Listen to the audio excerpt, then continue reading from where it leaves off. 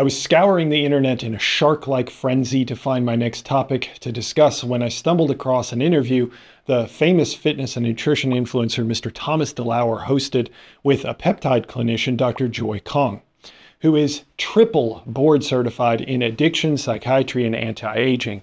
In that interview, there was a discussion of a peptide that I'd never run across before, but seemed to have Mr. DeLauer and Dr. Kong really quite excited, especially for its metabolism effects and anti-fat gain effects, like those one might expect from something like a GLP-1 receptor agonist that we've seen become extremely popular of late. So we'll see if there's any scientific merit based on a big study that Thomas mentions, and then we'll discuss how to increase this peptide in ourselves. The peptide is named MOTS-c. When it comes down to like fat loss in general, I think let's give kind of a soup to nuts breakdown of what happens with the mitochondria and fat oxidation to begin with. Because I think, we can hear people say, okay, yeah, it's going to help the mitochondria, but how is the mitochondria actually, what is beta oxidation? What's happening there? Well, it's utilization of, so it's the biochemical process of how fat is digested and metabolized. I don't know the exact biochemical pathways, but definitely if you increase the efficiency of that process, then you can grab more fat cells and actually use your fuel much more efficiently, rather than somebody who can't really produce energy from that process easily. Then fat will sit there and then you're still sluggish. So if you can enhance this process, all of a sudden you have weight loss and enhanced energy level. So we need to have efficient fat metabolism to be able to lead to greater fat loss. What does that mean? Well, as a quick correction to Dr. Kong, fat cells aren't grabbed themselves. In fact, it's the fat molecules within the fat cells that are released into the bloodstream and then delivered to various energy-demanding cells. Once inside these cells, to their point, fat molecules are taken up inside mitochondria and undergo a biochemical pathway called beta oxidation. I won't bog this down with too much more complexity, but since your fat molecules are these chains of carbon atoms, so beta oxidation is the process where pairs of carbon atoms are lobbed off of the chain and eventually get converted to usable energy by the mitochondria. There's a lot of complexity there, but we have a lot of much more interesting things to get to, so we'll leave it there. But just know that for you to lose body fat, your fat cells must release, or themselves convert, fat molecules into usable cellular energy called ATP. One of the things that I've seen with MOTS-c that's particularly interesting, and we don't have to get too far in the weeds of this, is how it actually works, how it actually is created. So I read a study earlier this week that was quite interesting. It was, I think it was Nature Communications study. They had human arm and they had a rodent arm with it. I don't know if you've seen this paper, but on the rodent arm of it, it was really fascinating. They saw like these massive changes in like tumor necrosis factor alpha, interleukin 6, like massive reductions. There was even, I think it was like a 21% reduction in obesity when they were feeding them a high-fat diet to try to induce obesity. So there's like a massive just like sort of blockage of basically lipogenesis to begin with. Okay, let's start there. First, Mr. DeLauer correctly mentioned that there was a rodent arm where much of the research was performed, although there was also a human part that we'll get to. First, did these animals experience a blockage in fat gain, obesity in those that are exposed to this MOTS-c peptide? Yep, he's right.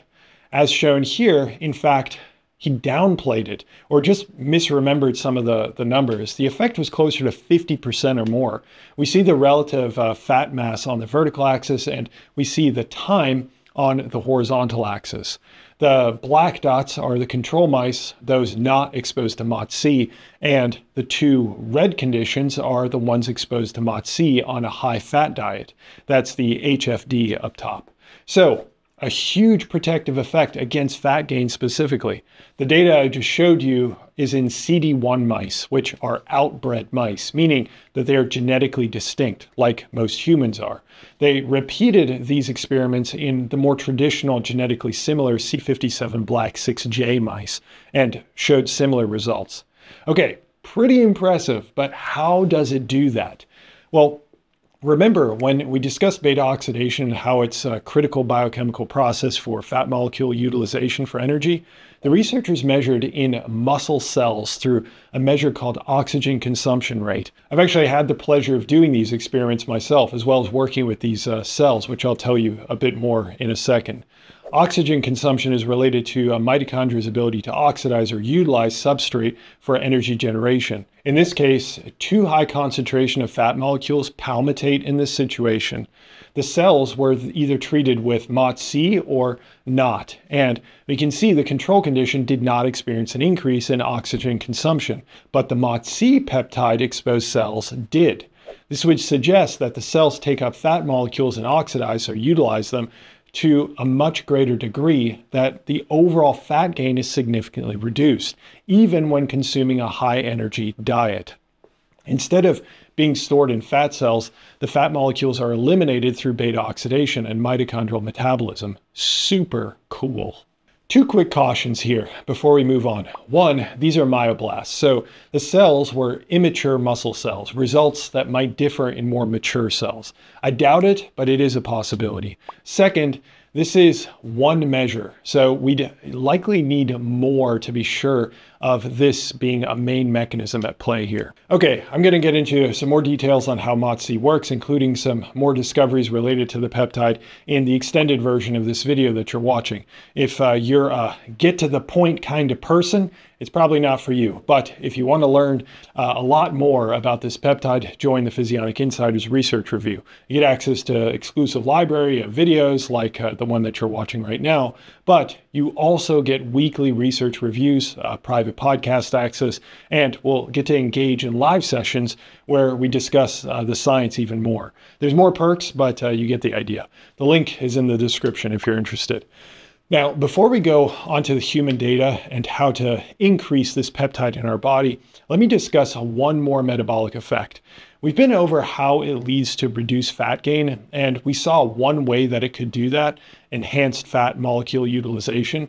However, there's another metric that extends beyond just looking at isolated immature muscle cells called an RER, or respiratory exchange ratio. If RER is lower, it means that the body, on average, is using more fat for energy. If we look at that data, we have the RER on the left side. Remember, lower is more fat utilization and metabolism.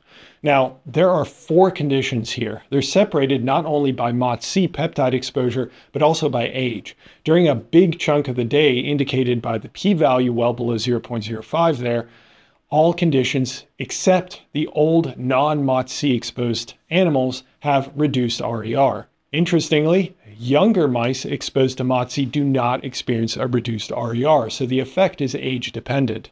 All of these data indicate that MOTS-c peptide has a metabolism effect, but the effect might be more pronounced in older subjects, in this case, animals. Anyway, let's discuss the human data, but let's have Thomas DeLauer explain the findings first. And the human arm was they had subjects do like 4 hours of exercise. There were relatively sedentary people that did 4 hours of exercise. And there was afterwards a 12-fold increase in MOTS-c. And that was one of the first like major indicators of like, okay, this is secreted or created or produced when we exercise, just like GLP-1 is produced when we eat fiber, when we eat protein, etc. Yeah, so he's absolutely right. We can see the experimental design in humans here. They measured peak VO2, so a measure of cardiorespiratory function, and then 48 hours later had people train for 10 cycles of 1 minute at peak or near peak VO2 with 75 seconds of active recovery between cycles. During and after, the researchers took muscle biopsies and blood samples only during the exercise. Here are the results. You can ignore the left side unless you're a molecular biologist. You'll understand that section. The 2 graphs are for muscle on the left and blood on the right. Exactly to Thomas's point, MOTS-c peptide levels, the actual protein was around 12 times elevated.